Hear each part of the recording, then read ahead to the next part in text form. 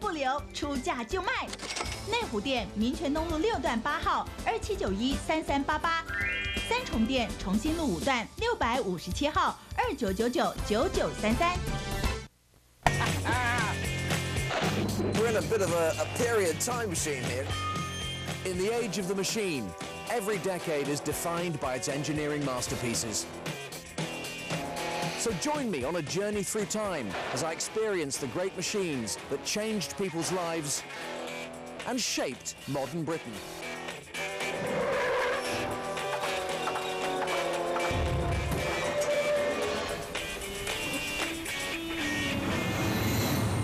Yeah, this is what it's all about. The 1950s were, in my view, a great time to be British. Oh yes. We were picking up the pieces from the Second World War and building a brave new nation. ID cards were consigned to the past. Rationing came to an end. Tea with milk and sugar, glorious. And we had a lovely new young queen.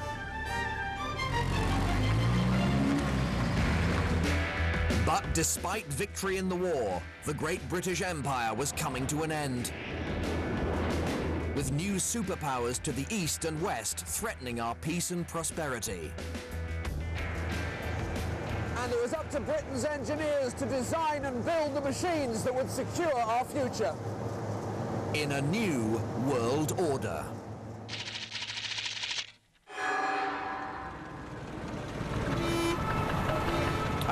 1950s London town, a city on the move, or not, as the case may be. Oh, do come along, get a move on. There's one thing that bothers me about driving in London, it's the congestion.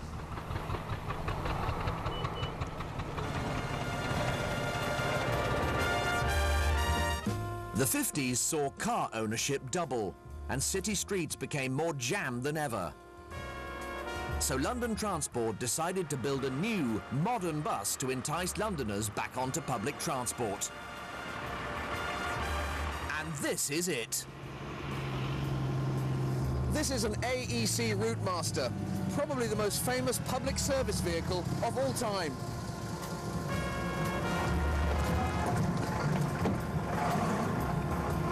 An enduring icon of London. A machine that was designed to last little more than a decade, but thanks to its great design, ruled the streets for nearly 50 years. So how could such a brilliant and futuristic machine have been produced at a time of such massive national debt? It all began with one of London Transport's chief engineers, Albert Durrant, whose ambition far exceeded what he was actually asked to build. Durrant's task was to build a bus that would carry more passengers for less fuel than existing motor buses. He was also determined to build a bus that was safer and easier to drive while matching the comfort levels of the current range of Austin and Morris cars. So, how did he plan to achieve this miracle? Using war technology. Bombers, to be precise. During the war, Durrant had witnessed mass production of Halifax bombers in the London Transport bus factory. Bombers had to be fast, strong and light, so they used loads of this stuff, aluminium, attached to lightweight frames. So Durrant decided to build his new bus like a Halifax bomber, taking the basic shape and design of an existing bus, the RT, and radically reworking it. So the RT has a separate chassis and a body built on top. The chassis supports everything. The RT chassis and running gear weighed a massive 3 3/4 tons. If Durrant could lose some of that weight, his new bus could carry far more passengers. If you do away with the chassis, the body has to be much more rigid, because not only does it have to support itself, it has to support everything else. The engine, the gearbox, the steering, the suspension, everything. Like an aircraft, Durrant gave his Routemaster a rigid, lightweight frame, called a monocoque, onto which the aluminium panels were mounted. With no heavy chassis under here, the Routemaster could carry 15% more passengers than the RT for the same overall weight. Very clever. With his economical goal achieved, the Routemaster hit the streets in February 1956. And all the other elements that made this bus a masterpiece were unveiled. A dream about to be fulfilled. Yes. When you get behind the wheel, it's hard to believe this is a 50-year-old design.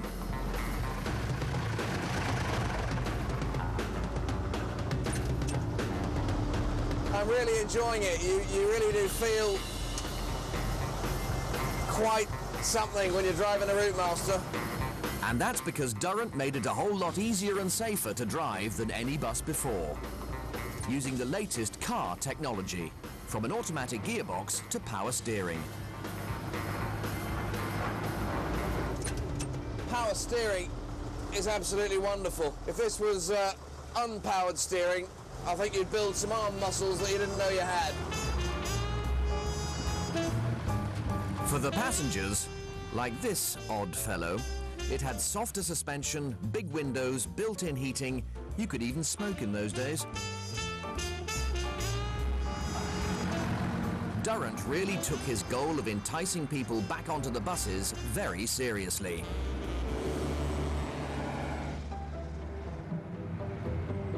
But there was one crucial test that would really show whether Durrant had nailed the perfect bus.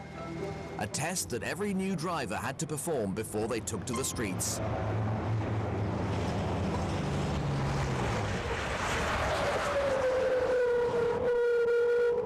No problem there. Well done, Mr. Durrant. Well, you didn't really think they'd let me do that, did you? A truly great British machine. With a body like an aircraft, the handling of a car, and all the latest mod cons, the Routemaster was a bussing revelation. In the early 50s, this was a nation hungry for change. Churchill returned to power, promising a new era of freedom. Wartime bomb sites were being rebuilt. Modernism was back in vogue, in architecture, fashion, and design. It was out with the old and in with the new. Though sometimes all these changes weren't entirely thought through. For over 100 years, Britain had boasted the finest railway system and the greatest, fastest steam locomotives in the world. But in the 50s, some bright spark decided to chuck them all out.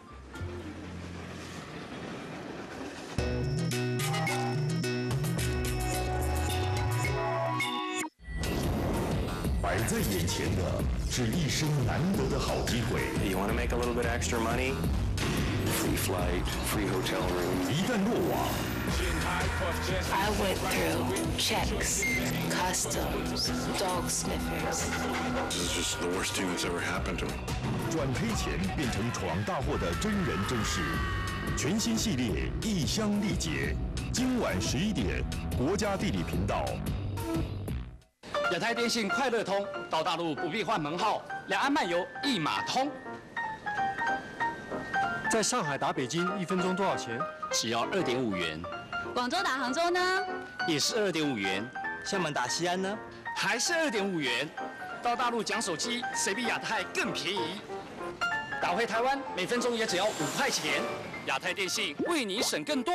神送小黄机全新上市 ，F639也只要3790元哦。所以今麦上好吼，就是这个喜乐年年啦。喜乐年年，这喜乐年年吼是邮局的还本终身保险，有身故保险金、完全残废保险金，更上重要的生存保险金。生存保险金，我的毛钱通了。当然万有，咱的保险吼，当年拢还咱保险10%，保险若达标，佫提高到20%。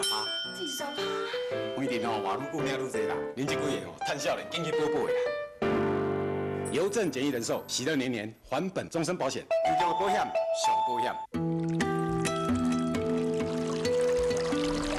纯麦荡漾，香气品味丰富盎然。Johnny Walker 绿牌15年。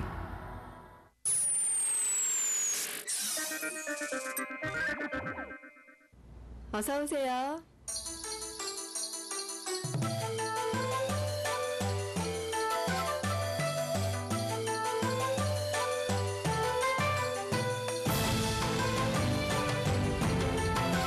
无穷乐趣，要是能有分身术就好啦。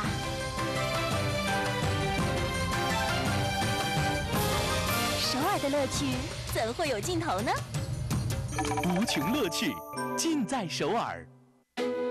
小时候，父亲的一句梦话，让我立志要帮助更多的人在工作上找到一个归宿。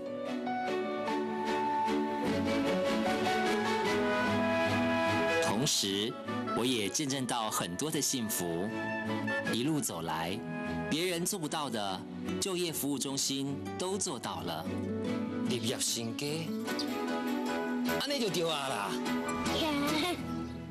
老哥，白兰氏续配险金买这么多是怎样啊？这个白兰氏续配险金厉害，你看我的肝指数全都降下来了。难怪你现在气色这么好。当然，它是险金里面唯一的哦。经过实验证实，有效降低血清中 GOT、GPD 值，就很有效啊！喝险金不就是为了要保肝？险金唯一认证，护肝才有保证。白兰氏续配险金，更多成功见证，请上网搜寻护肝见证。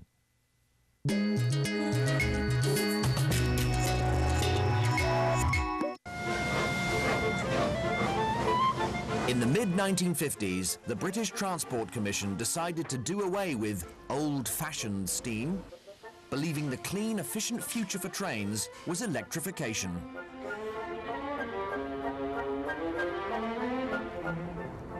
Electrification sounds great in theory, but it would have meant installing overhead wires or an electric third rail across Britain's 30,000 or so kilometre rail network, at a vast cost the country simply couldn't afford.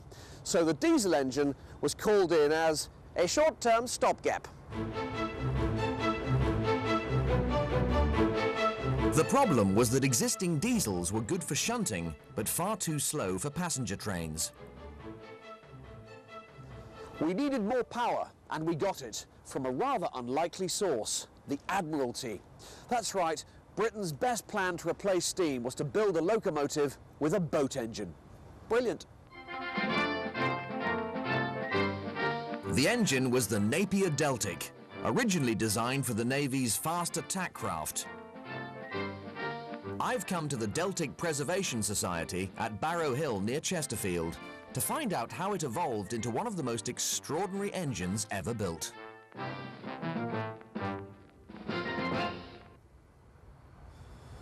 Here we have a relatively standard 6-cylinder diesel engine with a heavy lump on top. This is the cylinder head, and it seals in the huge pressure generated by the igniting fuel-air mixture. If you take the cylinders and turn them to face each other, you don't need a heavy lump on top. It's called an opposed piston engine. Napier's first version, the Culverin, had 6 cylinders, each with 2 pistons. So, as the 2 pistons come together, they compress the air to such a high temperature that when diesel is injected here, it burns and fires the 2 pistons apart, turning 2 crankshafts. It gives a much greater power-to-weight ratio than a conventional diesel engine. But the Admiralty wanted even more power, with the least possible weight. So Napier got even more creative. With a crazy design that linked 3 6-cylinder opposed piston engines together in a triangular or deltic design. 1 in here, 2, 3. So now we have 36 pistons, but only 18 cylinders driving 3 crankshafts. Again, no cylinder heads required. Madness or genius?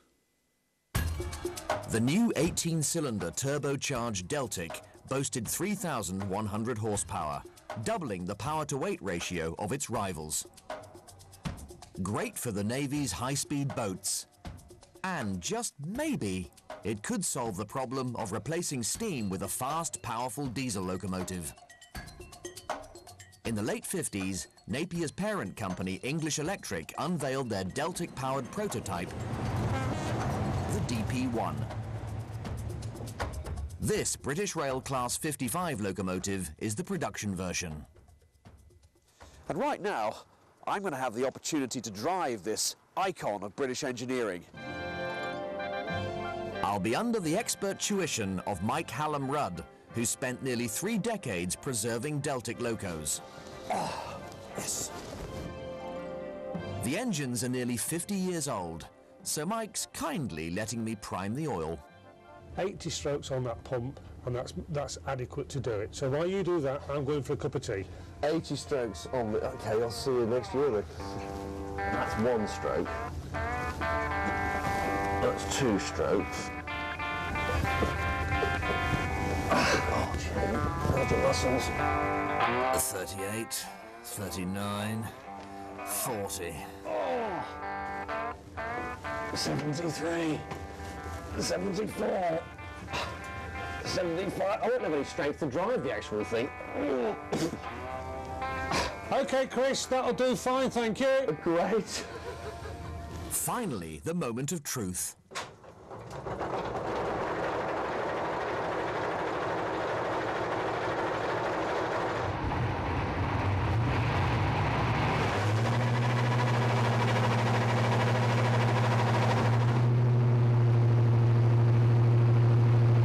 So I move the reverse around to engine only, locomotive brake on, train brake to running. Okay. You're now ready to roll. I'm ready to go. Into forward.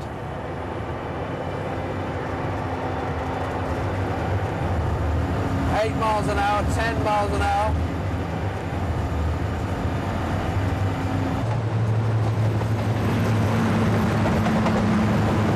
$106 tons on the move here. Just a little bit of juice, that's all we gave it.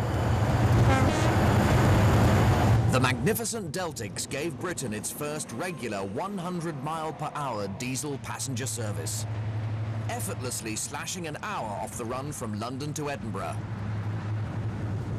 Move over steam. Looks like diesel's here to stay. For me, the Class 55 was a true concord of the railway system. Eventually, the brilliant Deltic was replaced by improved conventional diesel locos. But this masterpiece of British ingenuity saved the railways in their time of need and changed the course of transport history. Even today, 60% of our railway network still uses diesel locomotives. Thanks to those incredible engines, diesels were clearly no short-term stopgap.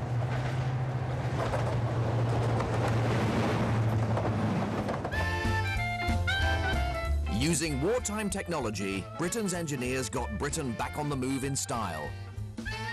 There was even a diesel-powered Flying Scotsman. And whether by road or rail, the British holiday reached an all-time high. Bognor, Butlins, Hi-de-hi. But over the new spirit of the times fell a shadow of fear. The fear of nuclear war. The balance of power was changing, and the British people looked to their politicians and their engineers to secure them a place in a new world order.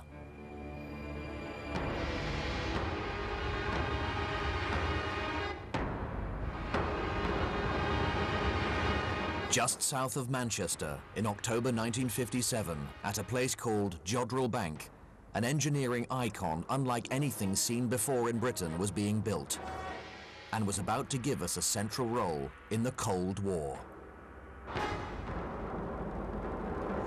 This amazing structure was the realization of one man's dreams.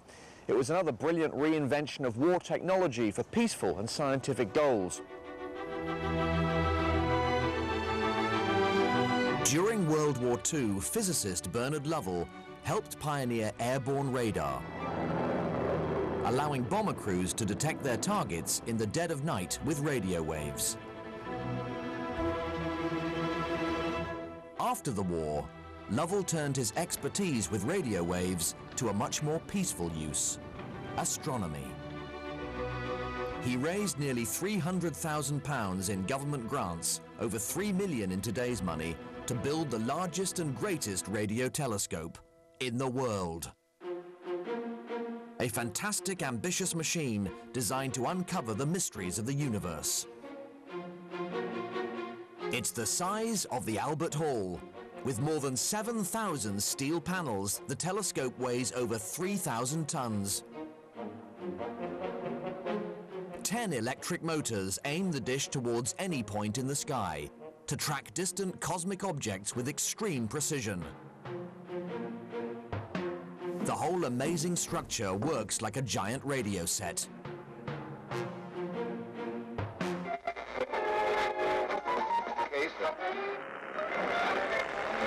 Welcome to Hancock's Half Hour. A pint? Why, that's very nearly an armful.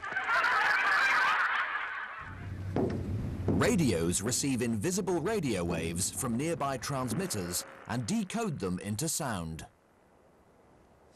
Lovell's dish picks up radio waves too, but the signals it receives have travelled from cosmic objects millions or billions of light years away.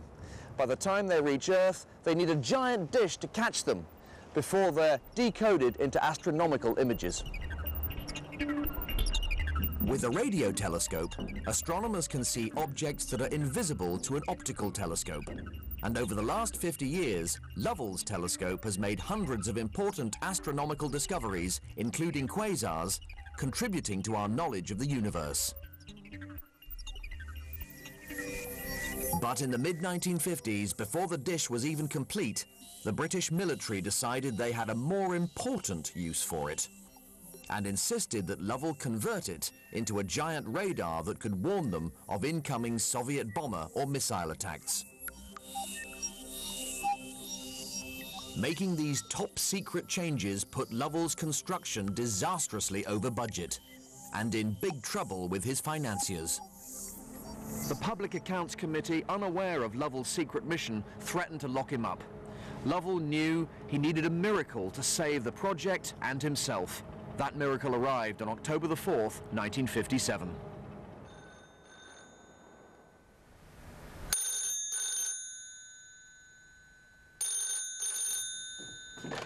Hello?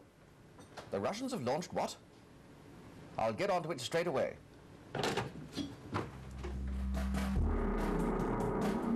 The USSR had launched a 23-inch diameter machine called Sputnik, the world's first satellite. The space race had begun. Sputnik was harmless in itself, transmitting a radio signal back to Earth with information about the temperature and pressure of its surroundings for Soviet scientists to study. Anyone in theory could pick up Sputnik's signal with one of these newfangled transistor radios. Just get the right frequency and you could hear Sputnik bleep from space 500 miles above.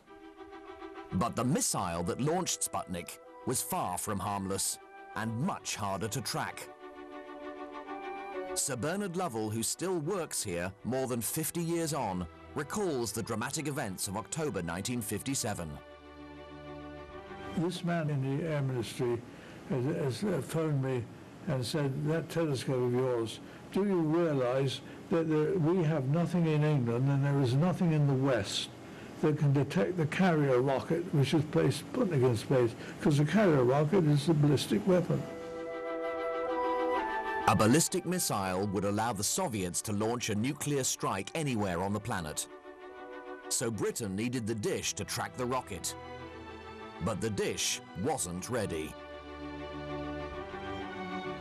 Enormous emergency. Within a matter of days, we first of all got the telescope working from the control system in this room, and then obtained a memorable echo from the Sputnik, right, moving at 17,000 miles an hour over the Lake District.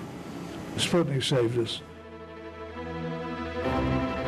Overnight, Lovell's dish became a national sensation and a vital piece of Britain's Cold War defences as our early warning system against a nuclear attack. I mean, a single radio telescope like that, despite its massive size, actually has quite a blurry view. It's looking at a patch of sky, maybe something like the size of the full moon. The crucial thing was that we knew where those launch stations were. We knew where the Russians had those missiles. And so this telescope was able to point towards that direction and look for a rocket coming up, look for an echo from that rocket as it was launched. Lovell's telescope proved itself to be a truly great British machine, both in the Cold War and in the years of peaceful astronomy since. But searching for signals from outer space wasn't enough for the superpowers of the 50s. Oh no, they were intent on playing an insane Cold War game. The theory went that if the Soviets launched a nuclear attack, we would quickly detect it and launch a retaliatory attack of our own. The warheads would pass each other in mid-flight. The result would be a massive loss of life on both sides. It's called the theory of mutually assured destruction, or MAD. The hope was that this would prevent either side from launching an attack ever. It really was madness. For Britain to be a nuclear power, we needed the bomb, which we had, but also the means to deliver it, carrying it higher and further than any existing bomb, to be dropped on Russian soil.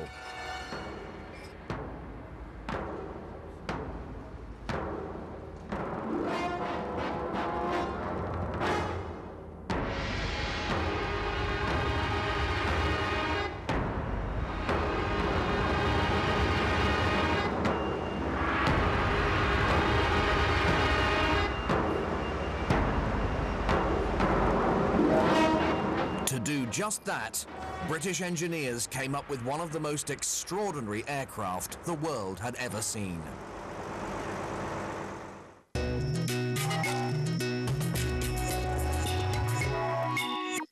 图坦卡门驾崩了，有请埃及古物学的鉴识专家。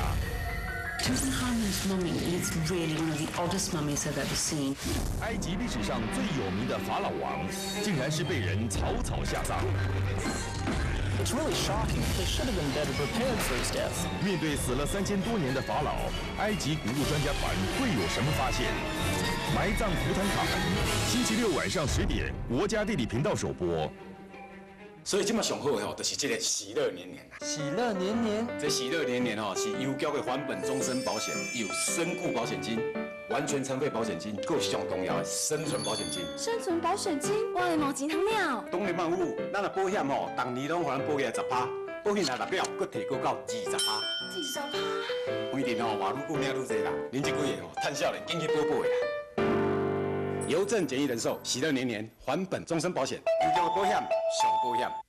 eMomi 智慧型手机让人类文明往前跃进一大步，但若只是用来讲电话，那就太逊了。搭配中华电信 M Pro， 可随时收发email， 手机上网，查询即时生活资讯，不止讲电话，生活更轻化。现在办 M Pro 手机0元起，或单办 M Pro 1年月租8折，再送网卡及网卡上网6个月。中华电信。 这是乔治，一心打造格兰利威单一风味。这也是乔治，一意钟爱格兰利威无二口感。当乔治国王签下了这张单一无二的合法执照，格兰利威自此定义了当今单一纯麦的风味，为单一纯麦立威。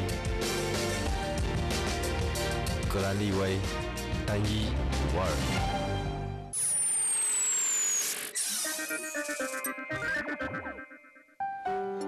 哇，你看，都是你最爱的甜点跟咖啡耶。喝咖啡吃甜食又让你胃食道逆流了吗？还好，我随时都有准备。吉胃福士定解决我的胃食道逆流，就给我吉胃福士定。吉福士药业。 台湾大哥大 G 世代新推出 i7500超薄型 Android 手机，内建 Google 手机上网服务，全时连线，玩乐不受限，8G 超大容量，500万画素自动对焦 ，AMOLED 完美显色。台湾大哥大独卖 Samsung i7500黑白双色，最低0元起。欢迎光临买凤。喝咖啡吃甜食又让你胃食道逆流了吗？还好，我随时都有准备。极胃服适定解决我的胃食道逆流，就给我极胃服适定。我的人生将由我自己掌握。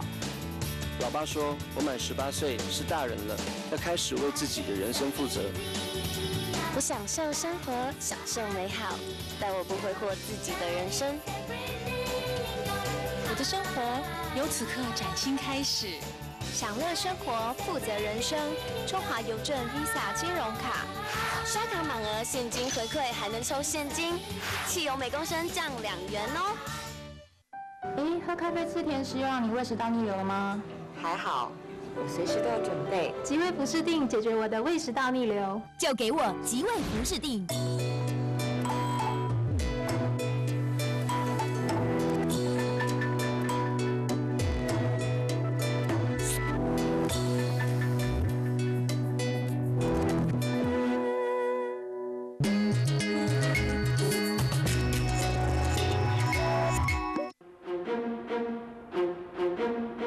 I've come to Bruntingthorpe Aerodrome, where a team of engineers are hard at work saving the last flight-worthy specimen of Britain's greatest Cold War bomber. To me, the Vulcan bomber says the future has landed 1950s style. It's like a spaceship from a Dan Dare comic book. It was built to play a deadly game of nuclear who dares wins, pointing east, ready to launch at a moment's notice, to scare the Soviets from launching an attack.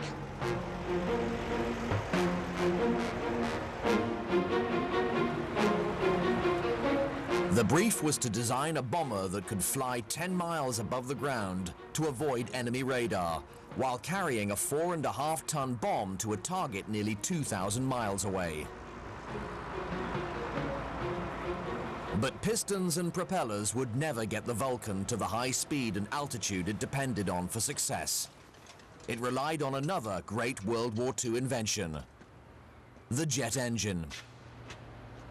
Perfect for the Vulcan because it really comes into its own at high altitude.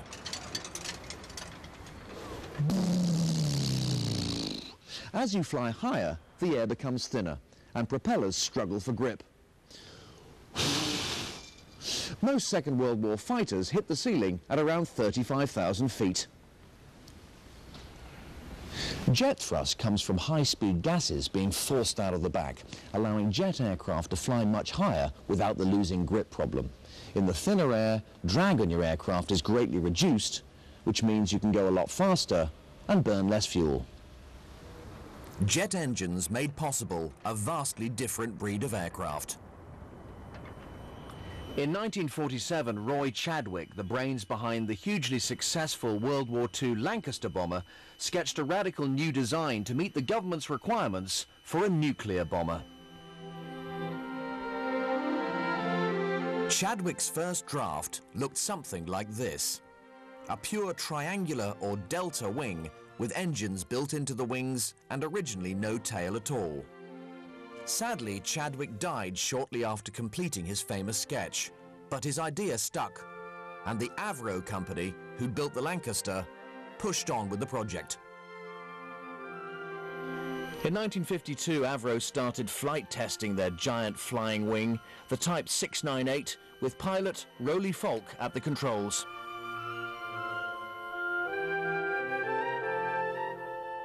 The Vulcan was a step into the unknown. There were no sophisticated monitoring devices. They simply used a cine camera to record data from the flight controls.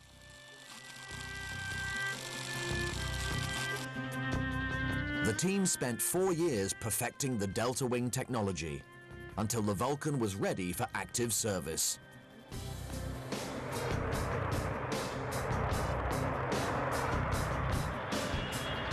The B-1, as it was known, had 4 Olympus jet engines, generating roughly 3 times more power than the best piston engines at the time.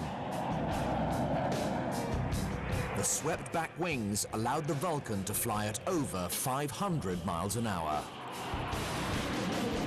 The massive wings generated plenty of lift to carry the Vulcan and its bomb load up to 50,000 feet out of reach of enemy radar.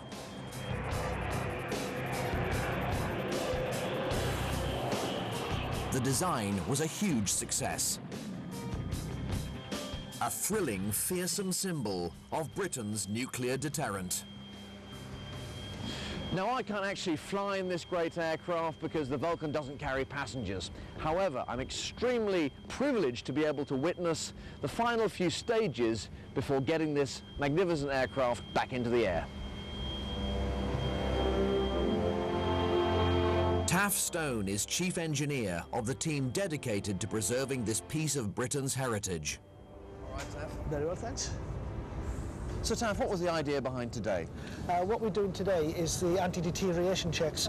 Basically, every 28 days we've got to run the engines, fire up all the flying controls, and basically just make sure everything's working well. So, Taff, the last remaining flying Vulcan, coming to work on this legendary machine every day must be more of a calling than a job. It is. It's such an iconic aircraft, and it's basic engineering. It's not your little black boxes telling you what to do. You actually got to know the aircraft and treat it well. Engine start master set to 1. Engine start master 1. You have ignition. Taff is going to be running the engines one at a time. Set to 1. JP limiter set, switch on. Position. Okay, then we go on for a start on number 4.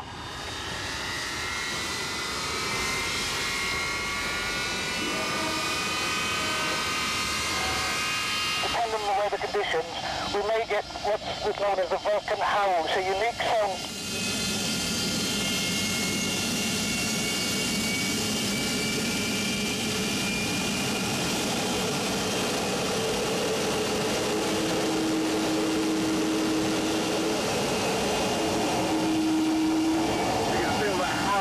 Go through you, really. 16,600 pounds of thrust shaking my very foundations. Coming back down.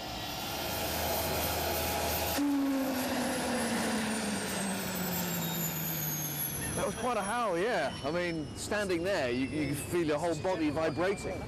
No, it's like the whole earth was sort of shaking away through the body, you know, your rib cage was about to sort of disintegrate, you know. Say, with all 4 going, it must be just something else. Fabulous experience, really was. From 1956 to 1969, RAF Vulcans were kept on constant alert, ready to be scrambled at the first sign of an incoming Soviet attack. It was a tense waiting game. Thankfully, they never dropped a nuclear bomb and were eventually replaced by nuclear-powered submarines. They did, however, see non-nuclear action in the South Atlantic.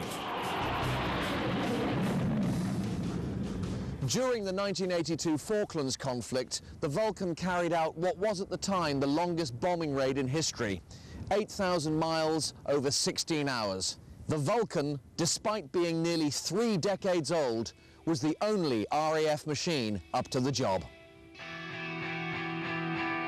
A fitting swan song for such a great machine. The Vulcan helped give Britain a say in Cold War politics, at a cost of tens of millions of pounds to the taxpayer. But meanwhile, a completely separate group of aviation pioneers had been developing an aircraft that could make the country millions. In a highly lucrative international business. London Tower, this is Yoke Peter requesting permission for takeoff, over. Yes, Peter, you're cleared for takeoff, over. Just after 3 o'clock in the afternoon of May the 2nd, 1952, something totally extraordinary happened. Britain started a revolution as the first ever civilian passengers took to the air in a jet aircraft.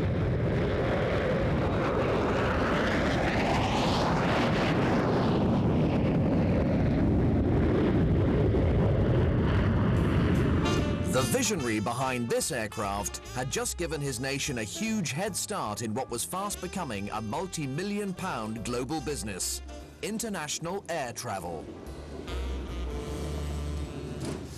Geoffrey de Havilland was one of Britain's greatest aviation pioneers.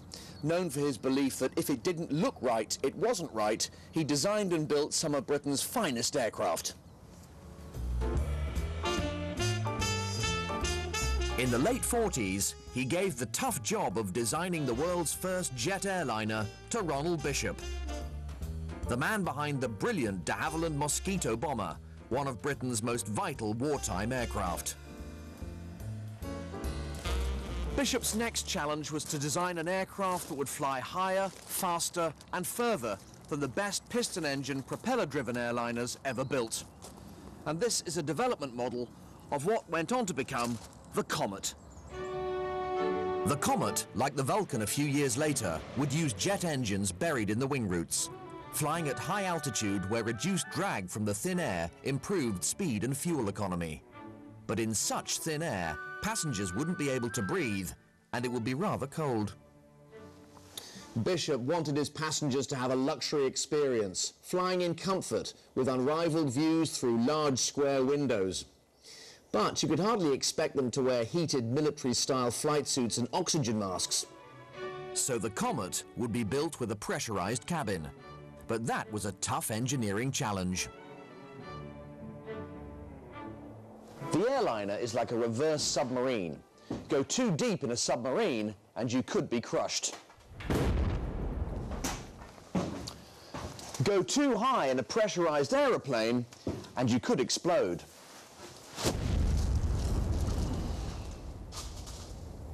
At the intended 40,000 feet altitude, the Comet's lightweight aluminium skin would be stretched from the inside like a giant balloon. So Bishop had to design an aircraft strong enough to withstand the pressure, yet light enough to reach high altitude with the power that was available. The Ghost engines Bishop had at his disposal each produced about 5,000 pounds of thrust, 50% more than rival piston engines, but only 10% of the thrust of a modern jumbo jet. The Comet, with these engines, would struggle to reach its target cruising altitude of 40,000 feet. So the fuselage skin was made as thin as was considered safe. The Comet's design was a careful balance between power, weight, strength and safety. It would be flying in a realm that was untested and unknown to passenger aircraft. But, contrary to popular myth, the Comet was extremely thoroughly tested before its maiden commercial flight. The 2nd of May, 1952. Worldwide success and vast potential profits all hung on this first flight. 36 paying passengers boarded Comet call sign Yoke Peter at London Airport, now known as Heathrow. London Tower, this is Yoke Peter requesting permission for takeoff, over. Yoke Peter, you're clear for takeoff, over.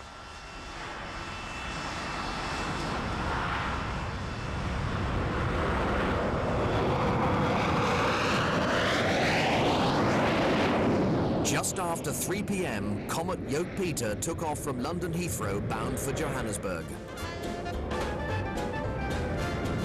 Tickets cost £315 return, the same as for the less luxurious, slower piston-engined airliners. This is your captain speaking, ladies and gentlemen. We're now cruising at a speed of 500 miles an hour at an altitude of 40,000 feet. Beat that, piston-engined aircraft. The jet age had begun, with Britain at the helm. Over the next 2 glorious years, airlines from around the globe placed orders for the Comet. A triumph for de Havilland and Britain on an international scale. American Aviation magazine went so far as to say, whether we like it or not, the British are giving the US a drubbing in jet transport. But then, disaster struck.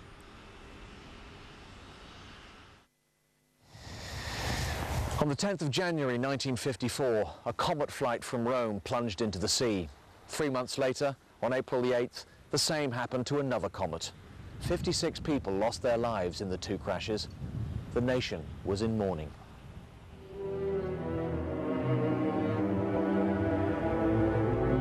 Wreckage from the first crash was taken to the Royal Aircraft Establishment in Farnborough, where it was assembled piece by piece for examination.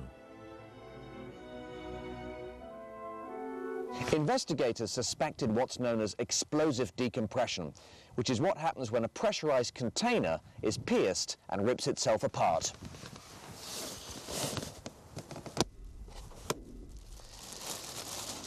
The wreckage showed no signs of a bomb blast, so the prime suspect had to be structural failure. To test their theory and save the future of the comet, investigators devised an extraordinary full-scale experiment on an intact comet. Testing the cabin with compressed air in the open air could destroy vital evidence pinpointing the exact location of the failure. So what the investigators did was they built a tank around a Comet aircraft and then filled the hull of the Comet and the tank full of water.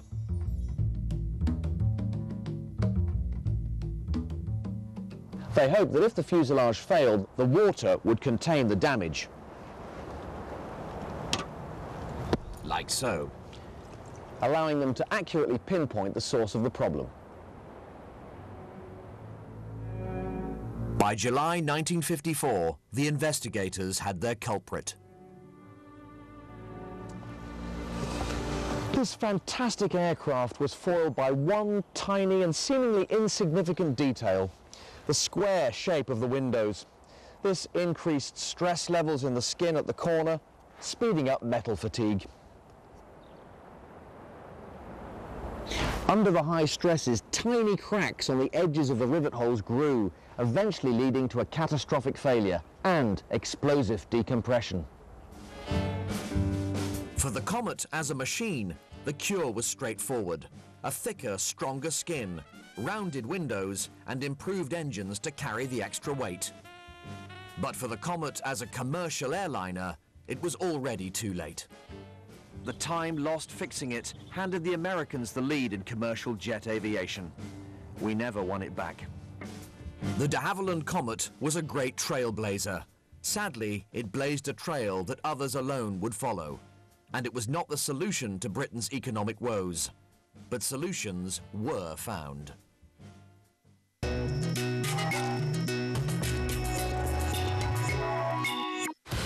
一群平凡的人有着不平凡的职业，他们把自己的能力和体力推向极限。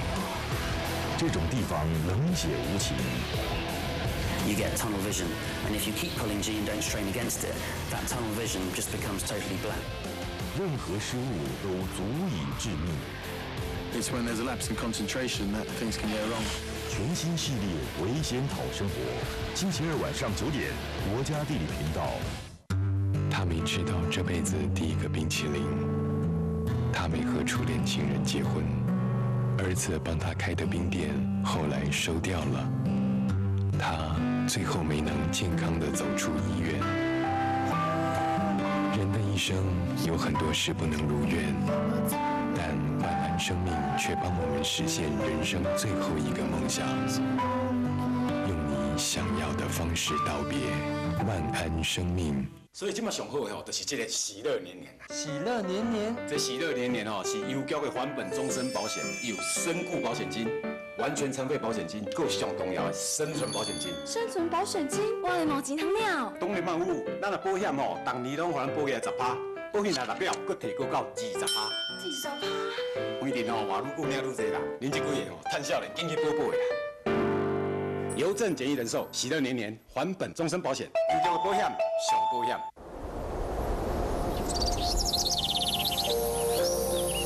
In the mountains of Sansha, beauty is forever on display.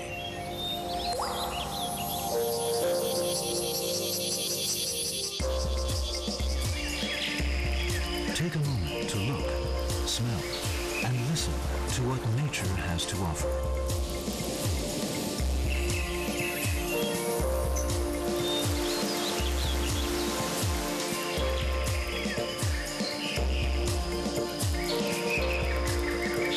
Sometimes, true beauty can be found right outside your doorstep.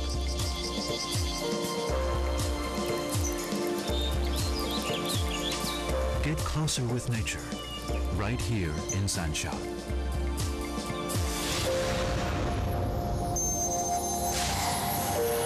Yun雄耶鲁26683456。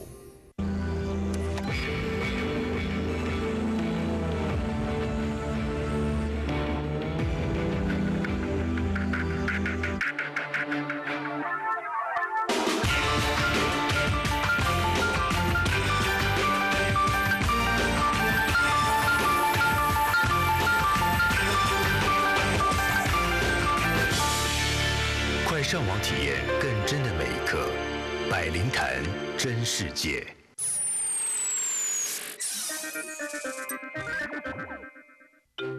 守护健康，善存，银保善存，一天一粒，增强抵抗力，让健康多一层保护。别忘了按小善存哦。善存家族，让健康多一层保护。嘿，你感受到了吗？那3层纯牛肉的单纯原味，2片cheese的香浓滑顺，麦当劳3层牛肉吉士堡，浓郁多汁，浓重登场。现在超值午餐价只要99元。买 NGC， 跟随意见领袖们重新思考对世界的观点。国家地理频道与商业周刊跨媒体合作，带你从电视到平面，全方位认识我们的世界。买 NGC， 每周5晚上10点，国家地理频道。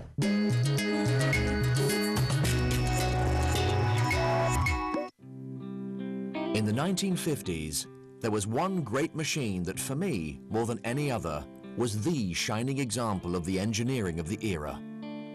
Born of post-war ingenuity and materials, it helped rebuild Britain by taking the world by storm. Half car, half tractor, it was designed for farmers the world over, but has been used with a passion by everyone from royalty to extreme explorers. It was, of course, the Land Rover. Marketed as the farmer's friend, it was built using post-war leftovers, a marriage of ingenuity and necessity designed as a short-term quick fix for an ailing British car company. So, how did a hurriedly improvised post-war stopgap become an international success? And in my humble opinion, the greatest British workhorse ever built. In the years following World War II, factories struggled from ongoing shortages of all sorts of raw materials, including steel.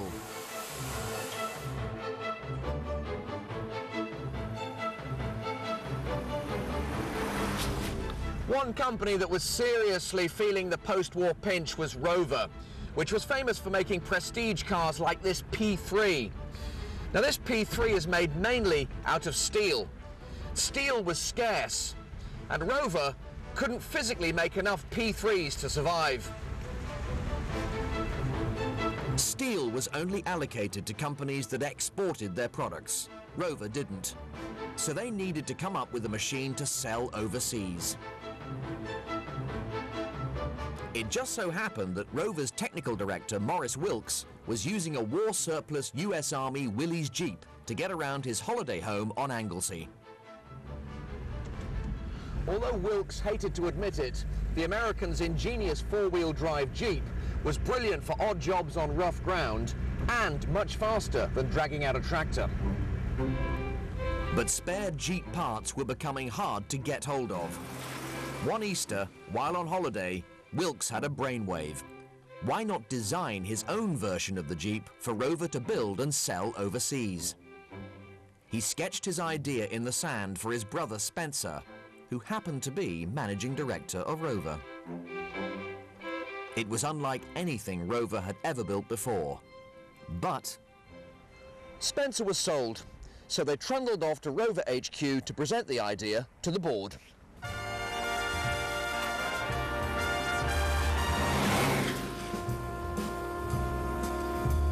This is Block 1 of what was then Rover's Solihull factory, where the Wilkes brothers had their offices.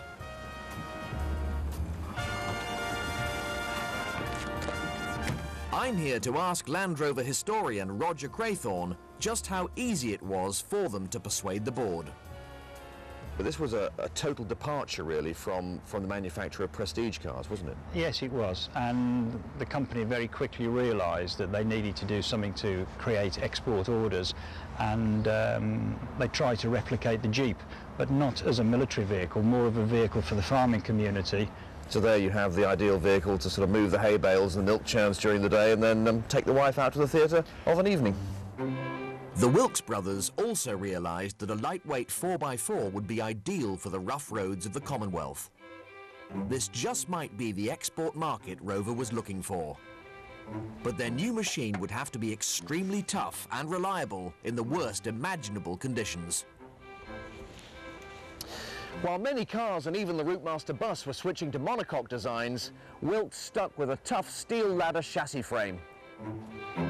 But Rover didn't have enough steel to make the rest of the bodywork. So Wilkes turned to a material that was sitting around in plentiful stockpiles after the war. Yes, you've guessed it. Aluminium again. Mostly flat panels with a minimum of shaping, nice and easy to make. And you can bash it around, dent it, scratch it. It won't rust.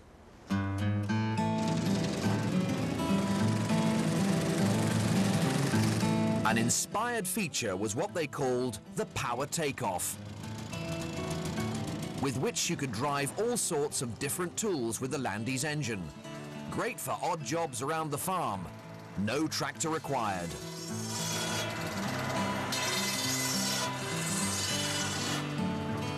The design was full of good ideas, but the machine was built almost entirely from existing Rover stocks. Even the engine was straight out of the P3 saloon. So at best, the Rover board was hoping the new machine would get them through the post-war slump. Oh, how wrong they were. They obviously didn't spend enough time out here. All the way down. Now, how cool does that look with the windscreen down? Yes. Bit of wind in the old face. And probably some mud as well. We have contact, and we're away.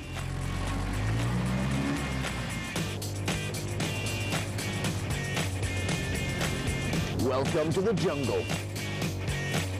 This is the original jungle track, where Wilkes put early Land Rovers through their paces. It's right next to the Solihull factory where they were built. This is the stuff. Thanks to that combination of heavy steel chassis and lightweight aluminium body, the Land Rover has a low centre of gravity that should make it impossible to topple over. This is what Land Rovering's all about. Getting in the muddy lanes, through the puddles. We've got a little bit of a slope here, boys, so hang on tight. You're the kind of thing you never think a Land Rover's going to do it, but it does. Fantastic. Yes, very impressive indeed. Within months of its release, the Land Rover was outselling Rover's road cars, at home and in the Commonwealth. A great British icon that has stood the test of time.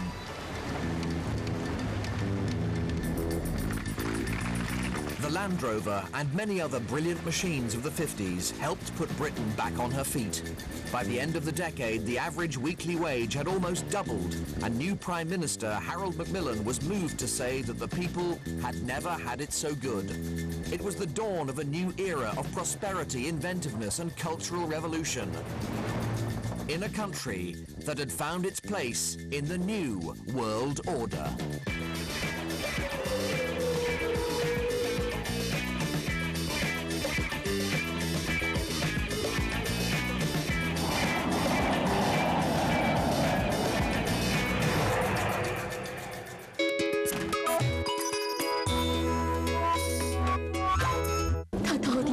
亲爹呀，你总不能连你的亲爹都杀吧？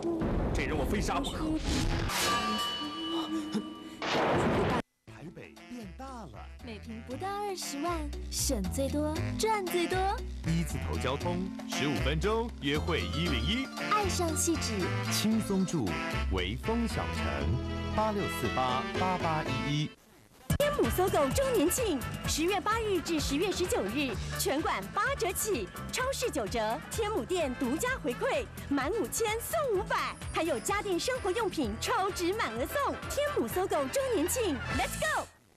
不必少买 LV，15分钟约会101，每瓶不到20万，轻松住东区。爱上细致，一次购足，轻松住，微风小城86。